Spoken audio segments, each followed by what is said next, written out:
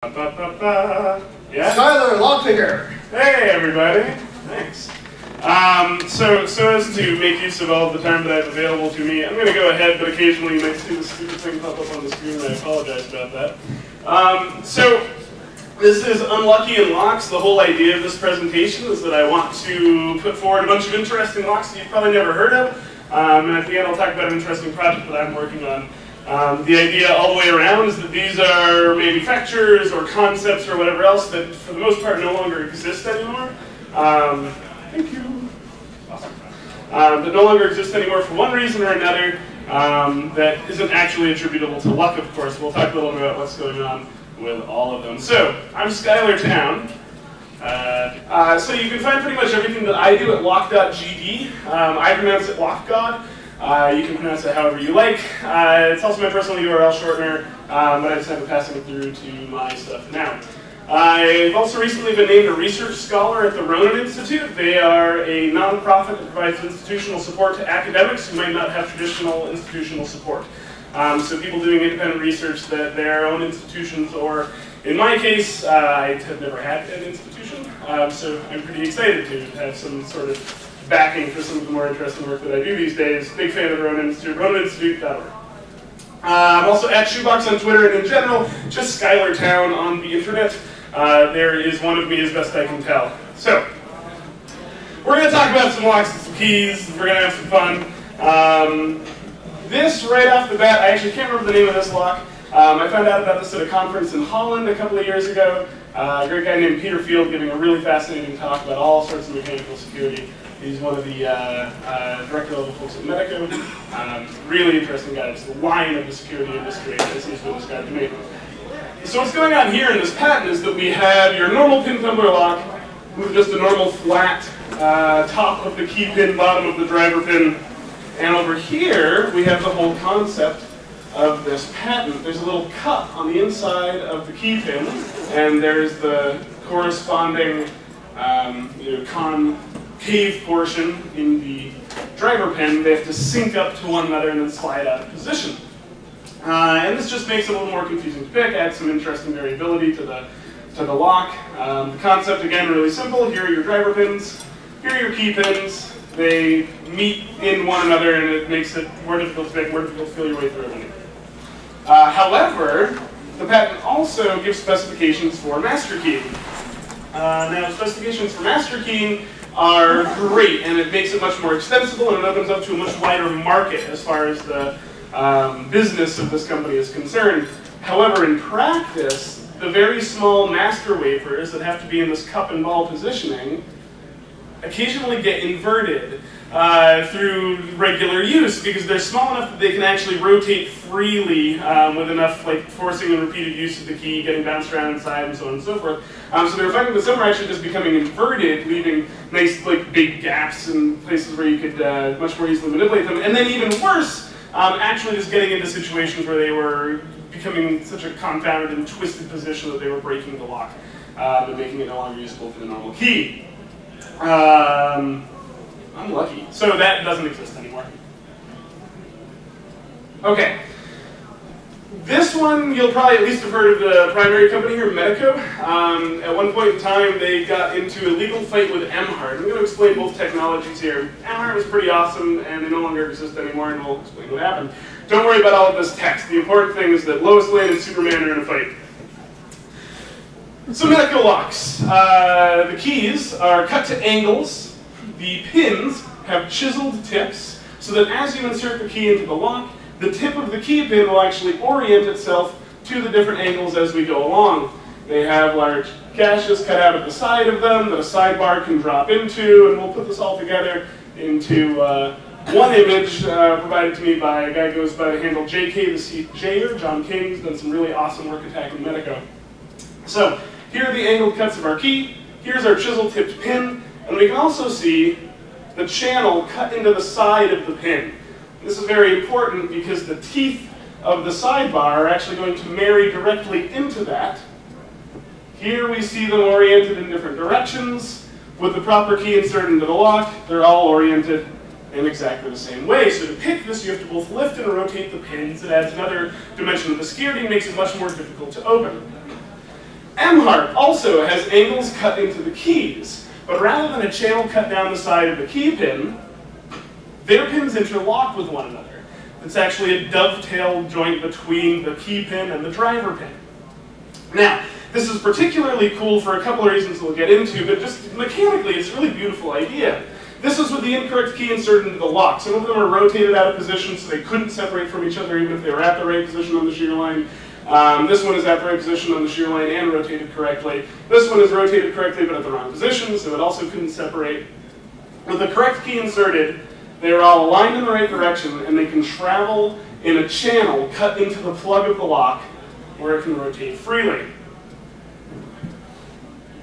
So, Medeco, the security elements are differentiated. What I mean by that is that the sidebar mechanism is its own physical idea. It's in its own physical space, and then you have the shear line that you also have to deal with setting the pins to the correct heights.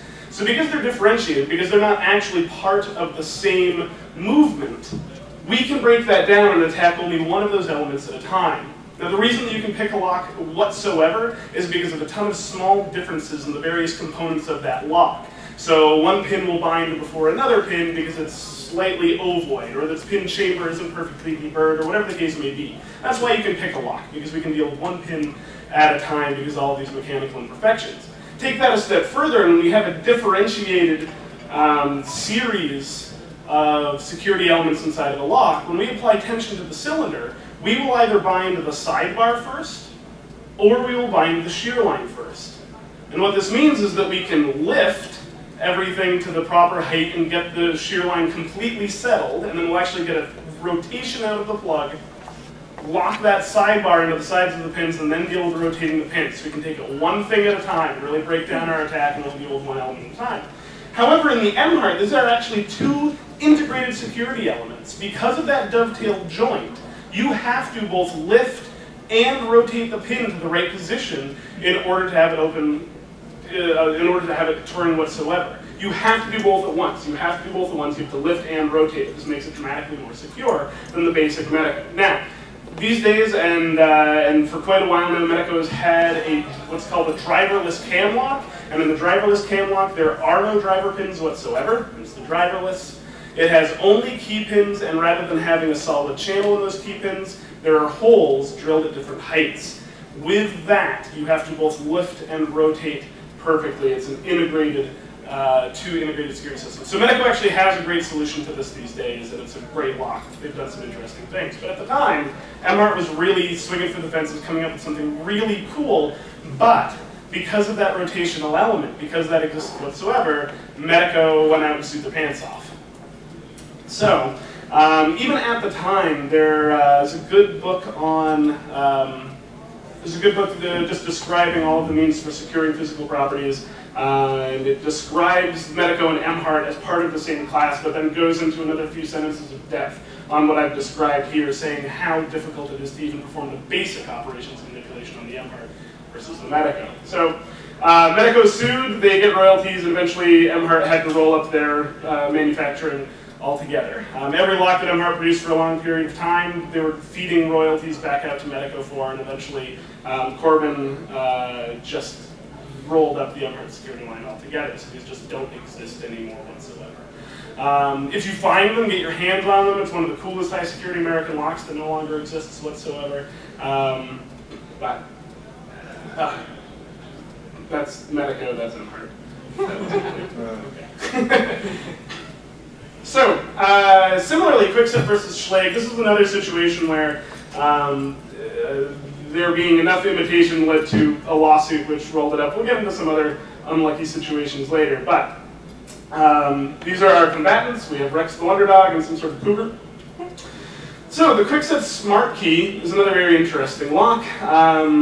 Kwikset gets a lot of crap, and I get a lot of crap for being really interested in Kwikset lately.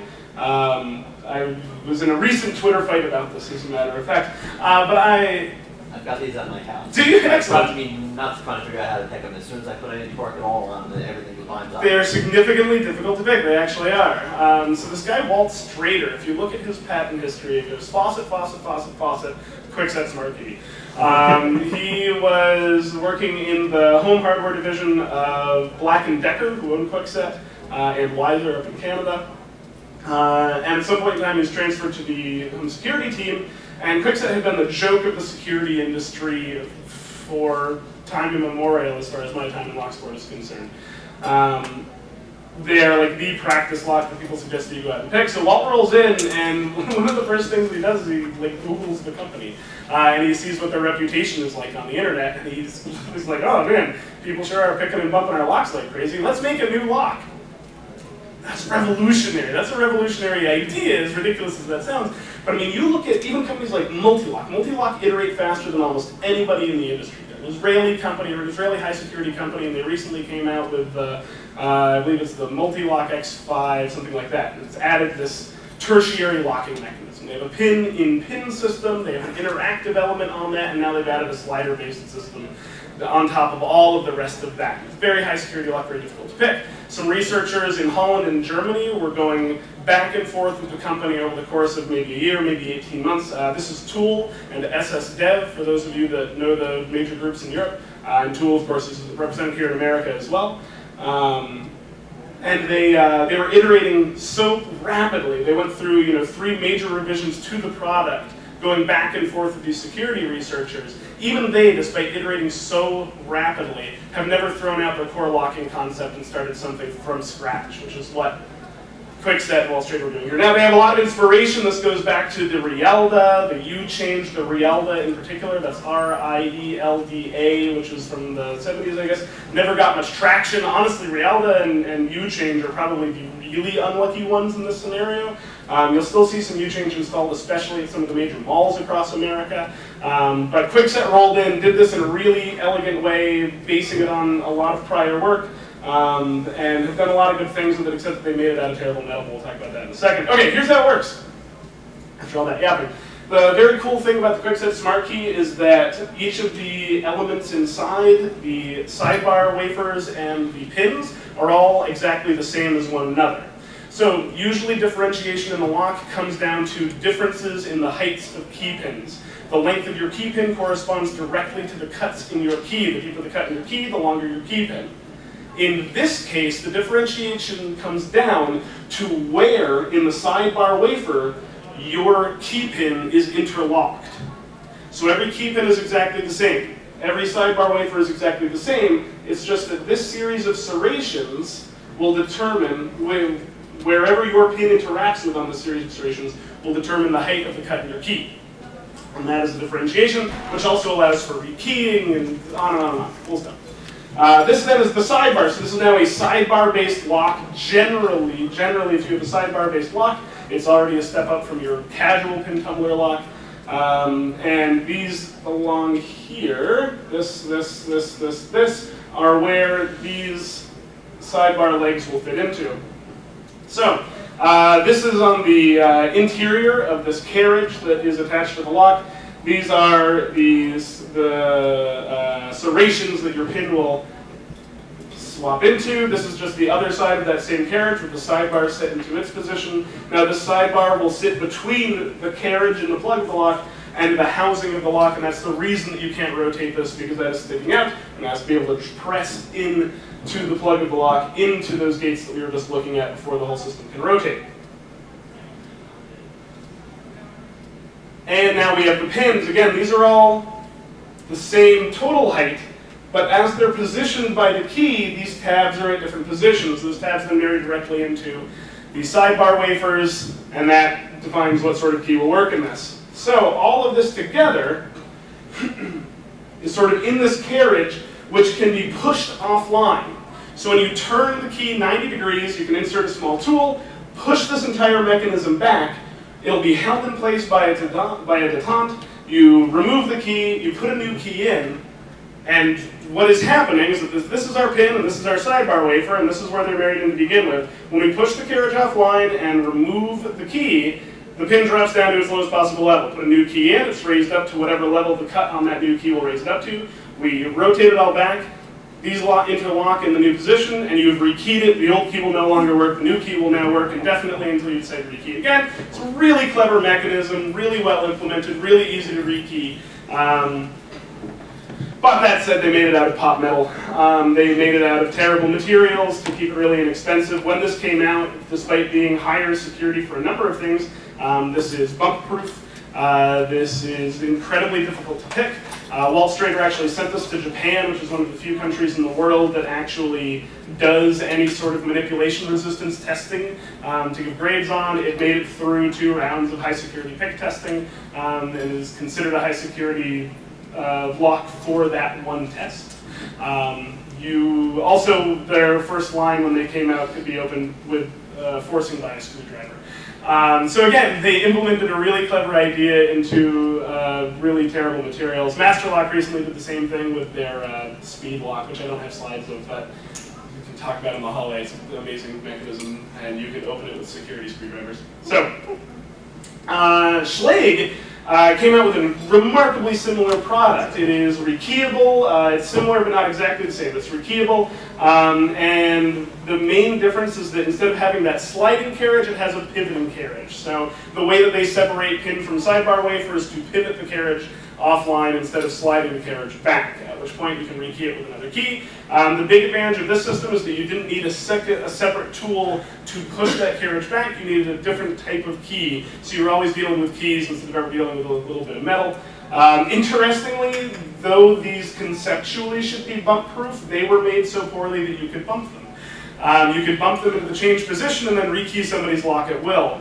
A guy named Farmer Freak demonstrated this on YouTube, bumping locks very rapidly, and the reason is because while Kwikset on their sidebar wafers provided a series of serrations to make them more difficult to pick, and then also confound the bumping prods. Again, this isn't traditional bumping, this is just that these are smooth on one side, and the sidebar is rounded, so if you just keep whacking the key until the sidebar gets close enough to the sidebar wafer, and those sidebar wafers can move freely because they're not serrated, eventually the sidebar will drop into place and it'll open freely. The sidebar locks in general probably shouldn't really be all that bumpable, but Farmer Freak bumped the hell out of these. Farmer Freak also built my favorite attack of 2010 against the Kwikset Smart Key, where he was actually able with a scope, with a powerful light and a scope, he built, I don't know why I don't have a slide of this. Okay, it's really simple. He took a blank for a Kwikset, he milled out the inside of it, and then at a 45-degree angle, just before the tip of the key, which was still solid, at a 45-degree angle, he polished a mirror into the brass.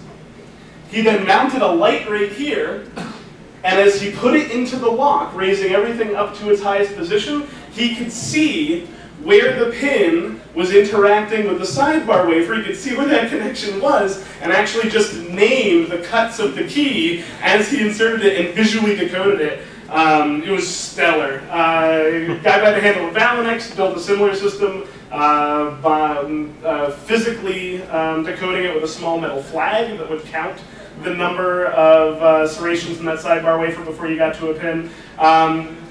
I think that it lends credence to the like interesting and security level of lock. You have to come up with crazy attacks against it. So it's totally defeated, but it's still a really cool lock. And if your mom is looking for a new lock, I suggest that you make her get the Kwikset Smart Key. Hell, if you have a residential property and you don't want to put bars on the windows anyway, the defeats against this are primarily force, and they can break the window and unlock it from the inside just as easily as they can crank it around and rip it out of your lock.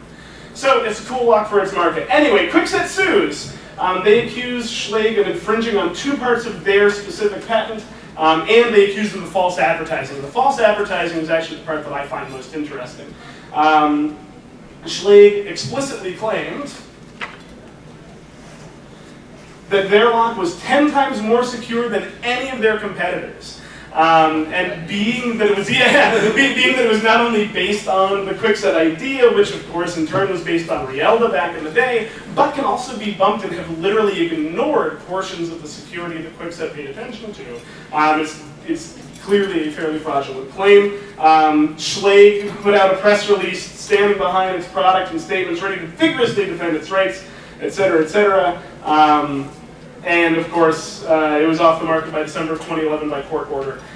pulled from the shelves, completely pulled off. And in this case, Kwikset is the wonder duck name. So, we're going to talk about Norman Epstein. Norman Epstein was a genuine mechanical genius. His lock designs are a revelation.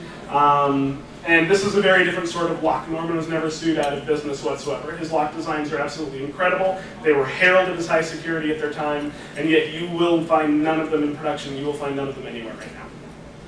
All right, so this is the one that went into full production, that was actually installed places and was sold at trade shows and so on and so forth. It's a really cool lock, and we'll get into the interior in a minute. But I want to show you just a few of the patents of Norman Epstein's that I found while patent diving. This is for a really clever, and this is defeatable, but it's a really clever idea that'll kind of clue you into what he's going to be doing in the rest of his career. So this is a sesame lock, and sesame locks are the ones with, you all know, great.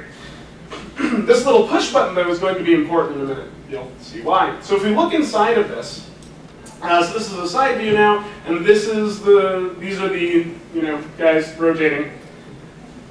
So usually in a sesame lock, you'll see an inner wheel that has some sort of passive sidebar or something like that. In this case, however, the actual wheel that you're manipulating has an active element. And that sea change from the normal realm of sesame locks is a really clever idea. So what's going on here is that each of the wheels has a toggle in it, and these have a little bit of movement available to them on either side. As they pass by each other, they just move out of each other's way because they have enough room to. However, oh, here's the toggle. Sorry, moving in one direction or the other. There it is in place. And when we align them all, they'll all push out as much as they can, but because they're now all in alignment, it creates a longer total space than they're usually doing as they're passing around, and it is enough that you actually will push up on this plunger, which will shove the entire line against this spring, decoupling this locking dog from the shackle. It's really clever, and I am confident that none of you have ever seen anything like it. And if I am wrong about that, I want desperately to talk to you. Because this is one of the cooler things that I ever see, and it got me obsessed with Norman Epstein. So, this is another locking concept, also utilizing ball bearings, but now we have a pin-based lock. So each of the pins has sort of a spool shape. There are no drivers in this. This is once again a driverless pin temper lock, so these are only key pins. But each of the key pins has a spool taken out at the top of it that a ball bearing can ride in. And the ball bearing only has a limited amount of space to turn because it can't actually get into the fullness of the housing of each of the pins. So when the pins are misaligned, the ball bearings have enough room to move. Seeing the last one, we can probably see what's about to happen. When we insert the key, they are all now in alignment, and it is just creating the longest version of that line, which pushes against the spring. And this is the cool part, because it isn't like in the last one where it's decoupling something. In this case, it is actually creating a coupling between the plug of the lock and the cam of the lock. Now, the cam of the lock is what will connect to the bolt, or the thing like a bolt, the sprung. I'm gonna walk away from that. Okay, so but this is the part that does the actual unlocking. And so without the key inserted, in fact, let's go back just to demonstrate this. Without the key inserted, there's actually nothing attached to the cam. So you can do whatever you want to everything in here. You are not going to be able to hold anything at its shear line because the ball bearings will physically, the ball bearings and the springs will physically force themselves back at you. When we pick a lock, I often say that we're reproducing the action of the key one pin at a time. You cannot reproduce the action of the key one pin at a time in this. You have to reproduce every pin at the same time. This is the full integration of every single pin in the lock. Every pin in the lock is fully integrated into a single movement at the end of the key's full insertion, and picking this is far from trivial. I do not know of this actually being produced, actually being brought to market. I don't know of a physical version of this. There might be out there. So, this piece here is what will actually interlock once the key is inserted and all of the ball bearings are at the right level, and now the whole system can turn and the cam will actually be rotated and we'll pull that bolt. So, now we get on to the actual lock that came into production. This, I believe, is from Popular Mechanics, an article about the Norman lock.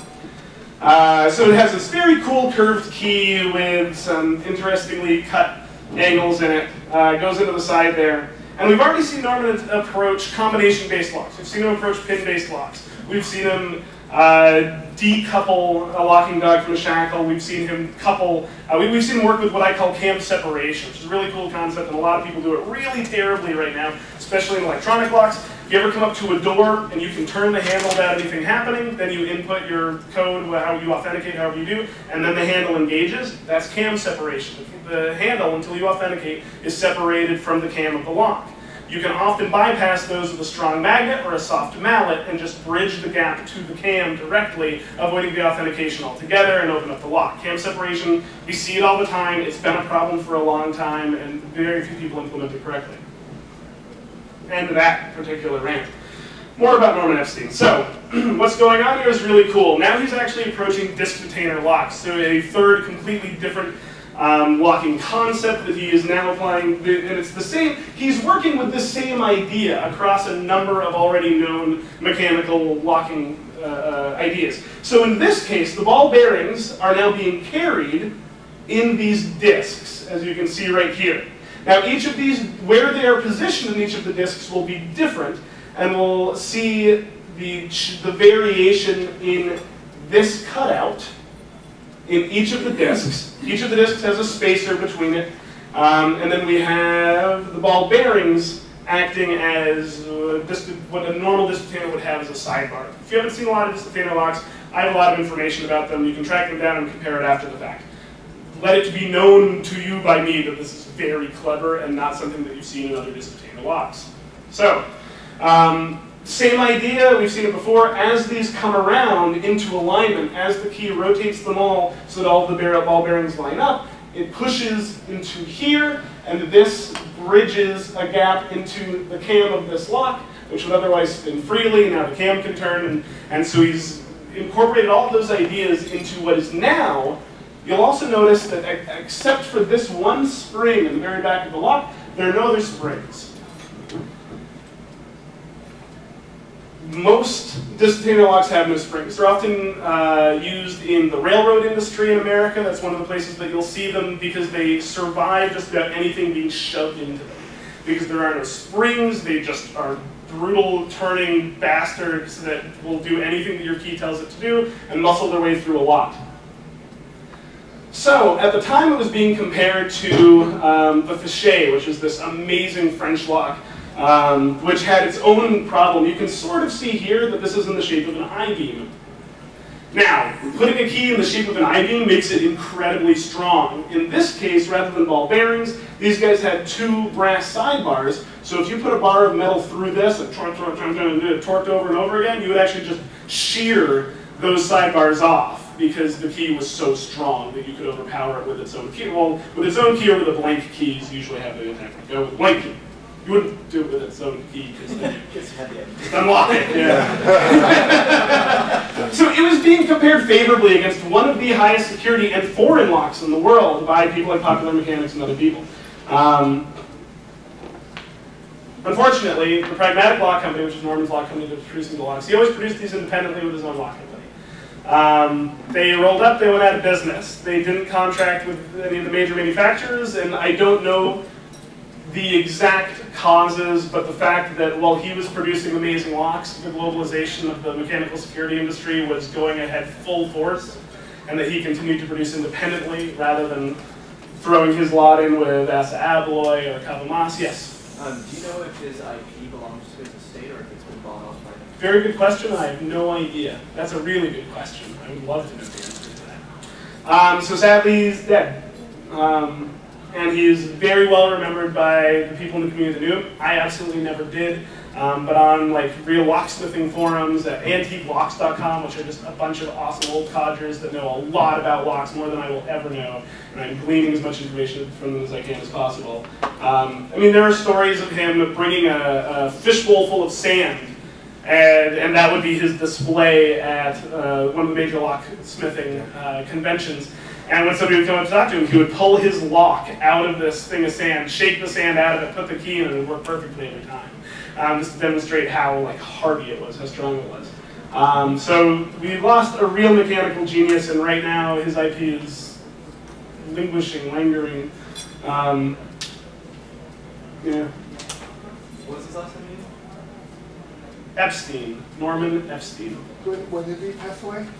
Few years ago now, probably sometime between 7 and 12 years. I don't have an obituary for him. I would love to.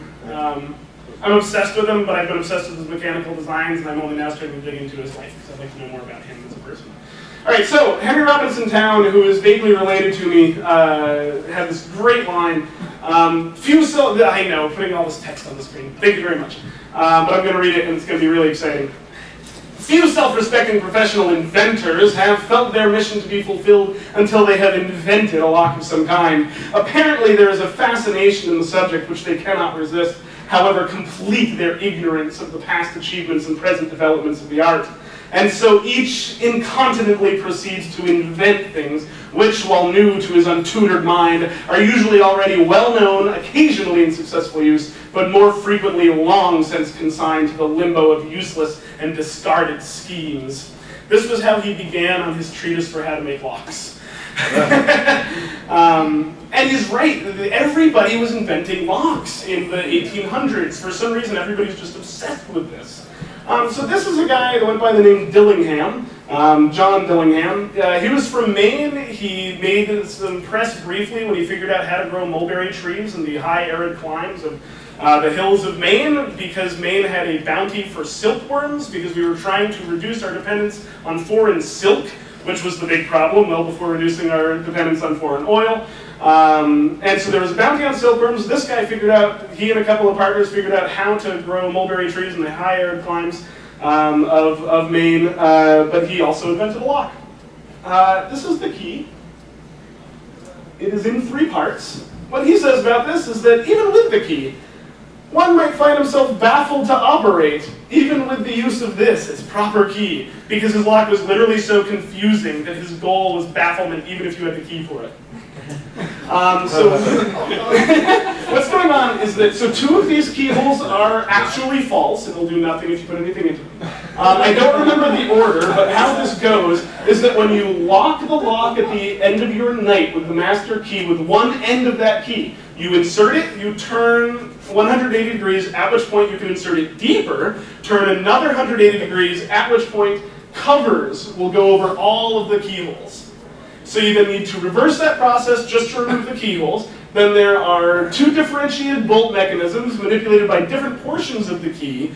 And this goes on and on and on. I have a long write-up on it that I can disseminate at some point in time. But it is one of the most amazingly elaborate locks that I've ever seen a patent for, that just goes on endlessly and then just completely fails to explain the unnumbered, unused. You just have to infer that those are completely useless. You can honeypot them. Yes, you can. Anyway, so all this is to say is that everybody, even this guy that was desperately trying to get those silkworms growing, silkworms only eat mulberry leaves. That's the situation there. That's as much as I know about silk. If it doesn't relate to locks, I probably don't know anything about it. Okay. So why? Why was everybody doing this? And there are just endless stories, but I don't have a whole lot of time to talk about more and more of these just hundreds of lock patents that probably never made it into actual production ever.